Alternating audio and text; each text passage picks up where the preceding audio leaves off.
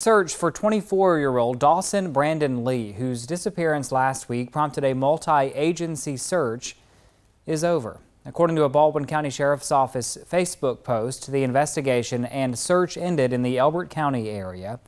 The Sheriff's Office offered its condolences and asks that you keep the family in your thoughts and prayers.